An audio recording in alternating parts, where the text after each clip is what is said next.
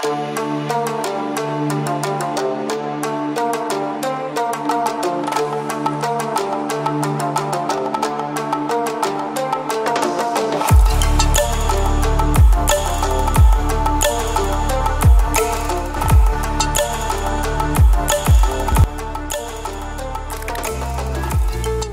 নামটা শুনলেই আমাদের চোখের সামনে ভেসে আসে একটা ওভারপ্রাইসড camera phone with bunch of makeup features.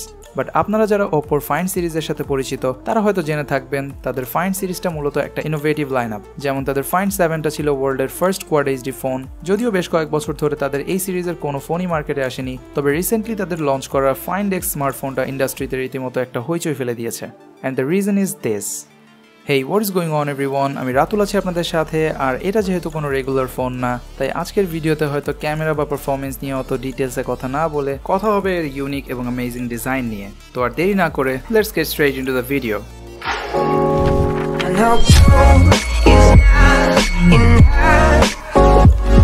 আমাদের আজকের এই ভিডিওটি স্পন্সর করেছে টেক অ্যান্ড টক বিডি। আমার ভুল না হয়ে থাকলে দেশের একমাত্র ফাইন্ড এক্স ডিভাইসটা এই মুহূর্তে অ্যাভেলেবল আছে তাদের কাছে, তাই যারা কিনতে আগ্রহী চাইলে যোগাযোগ করতে পারেন তাদের সাথে। শপের ডিটেলস পাবেন ডিসক্রিপশনে। ফাইন্ড এক্সের বক্সে অন্যান্য ফোনগুলোর মতো রেগুলার কন্টেন্টই পাবেন, তাই এগুলো নিয়ে বেশি সময় নষ্ট না করে সরাসরি ডিভাইসে চলে যাচ্ছি। আমরা জানি যে বর্তমান স্মার্টফোন ইন্ডাস্ট্রিতে বেসেল সরিয়ে ফেলার একটা দারুণ প্রতিযোগিতা চলছে, যা মূলত স্টার্ট হয়েছিল গত বছর আইফোন এক্স লঞ্চ হওয়ার পর থেকে।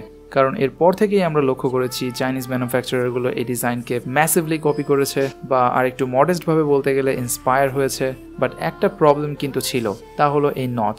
কেউ একটু বড় নচ ব্যবহার করেছে, আবার কেউ একটু ছোট, কারণ ক্যামেরা, ইয়ারপিস বা সেন্সরগুলো লুকানোর ভালো কোনো জায়গা ছিল না। তবে সম্প্রতি রিলিজড OPPO Find X কিন্তু এর একটা প্র্যাকটিক্যাল না হলেও প্রবাবল সলিউশন বের করেছে, আর তা হলো এই মোটরাইজড আপার পোর্শন, যার রেজাল্ট হিসেবে আমরা পেয়েছি 6.42 ইঞ্চের এই 93.4% স্ক্রিন টু বডি রেশিওর ইমার্সিভ একটা ডিসপ্লে এক্সপিরিয়েন্স। নিচের দিকে সামান্য একটা চিন স্টিল রয়ে গেছে, তবে সেটা কোম্পানিগুলো কেন সলভ করতে পারেনি এটা নিয়ে আমাদের সবার ফেভারিট ইউটিউবার MKBHD একটা বিস্তর ভিডিও বানিয়েছে। আমি সবাইকে অনুরোধ করব সেই ভিডিওটা দেখতে এই বিষয়ে আরও ডিটেলসে জানার জন্য। তবে শর্টকাটে বলতে গেলে আইফোন 10 এ অ্যাপল তাদের অ্যামোলেড প্যানেলের নিচের দিকটা যেখানে ওয়্যার বা রিবনসগুলো থাকে সেই জায়গাটাতে ডিসপ্লেটা বেন্ড করে দিয়েছে যাতে সেই ওয়্যারিং বা রিবনসগুলো দেখা না যায়, এবং এটা খুবই কস্টলি একটা প্রসেস। সেজন্যই হয়তো আইফোন 10 এর দাম এখনও $1000 এবং এই চাইনিজ ম্যানুফ্যাকচারারগুলো এই বড় বড় চিনগুলো নিচের দিকে দিচ্ছে। এনিওয়েজ, যেটা আমি ভিডিও শুরুতেই বলছিলাম, এই ডিভাইসটা একটা solid piece of art. 9.3 millimetre thick এই ডিভাইসটা ধরে আপনার মনেই হবে না আপনি এত থিক একটা ডিভাইস হোল্ড করে আছেন, due to its nicely curved and smooth edges. কি নেই এখানে? স্যামসাং এর কার্ভ ডিসপ্লে থেকে শুরু করে হুয়াওয়ে অনার লাইন আপের multi reflective glass back, specially এই গ্লেশিয়ার ব্লু কালারটা আমার পার্সোনালি ফেভারিট। ডিভাইসটির যেদিকেই তাকান এলিগেন্ট একটা ডিজাইনের ছোঁয়া আপনি উপলব্ধি করবেন, যাকে আমরা সাধারণত অ্যাটেনশন টু ডিটেল বলে থাকি।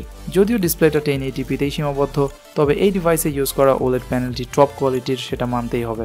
এজন্য মিডিয়া কনজাম্পশন থেকে শুরু করে গেমিং সব কিছুতেই এক্সপিরিয়েন্স ছিল এক কথায় অ্যামেজিং।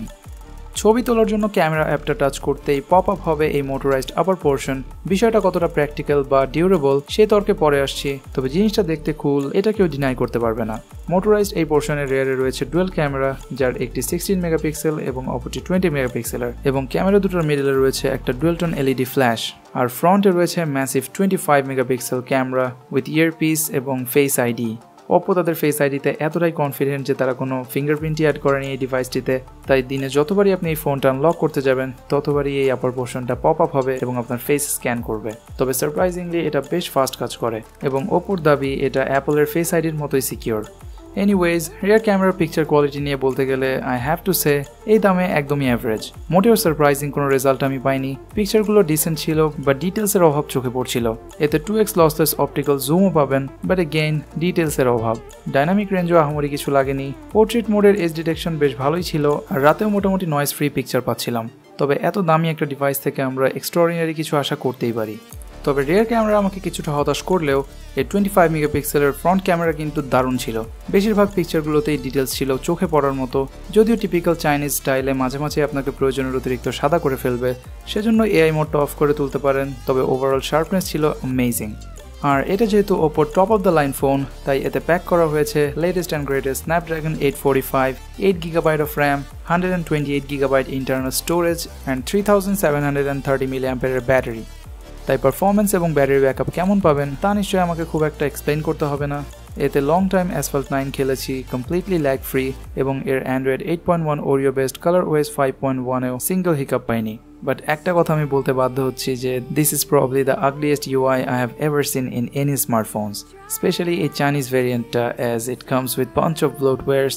আপনি ভাবতে পারেন যে এটা অ্যান্ড্রয়েড, অন্য কোনো লঞ্চার অ্যাড করে দিলেই তো হয়, বাট সরি টু সে এখানেও আপনি আউট অফ লাক, কারণ ওপো আপনাকে ডিফল্ট লঞ্চার হিসেবে কোনো থার্ড পার্টি লঞ্চার চুজ করার কোনো অপশনই এখানে দেয়নি।